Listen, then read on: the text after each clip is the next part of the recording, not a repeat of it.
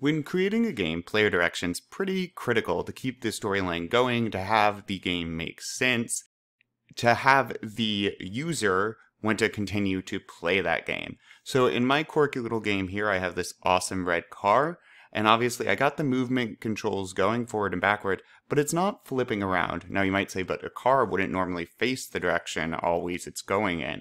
Right, but in my game it will. And if your character's a human or a million other things, usually characters want to face the direction they are headed. Now, for a while I was using mirrored sprites to do this.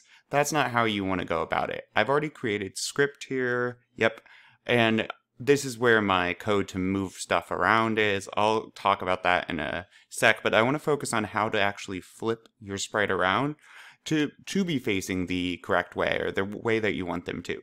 So inside of my fixed update, inside of my if statement here that's checking for rightward keyboard input, all I need is a get component sprite renderer, and then what I'm going to be doing with that is I'm going to grab the flip X, and notice the Y option's also available, and I'm going to set this equal to true. Right, so I want to flip the X around for right, and then I'm just going to copy and paste to save some time, and I'll set this guy up to false. And now I don't need an array of sprites, I don't need mirror sprites. Let me just hit play, let's test it out, and wait a minute, that's okay, you can't tell, but I'm hitting the opposite keys of what's happening.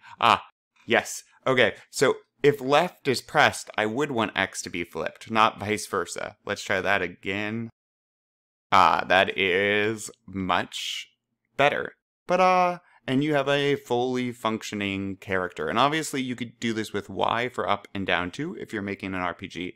Let's talk real quick about my movement here. Use fixed update for physics only, right? So you're wanting to use fixed update for movement, that's great, but notice an update, my is right pressed, that's where I'm getting user input, and that's because fixed update runs at a fixed schedule. So it could miss user input and therefore not have the game respond as needed.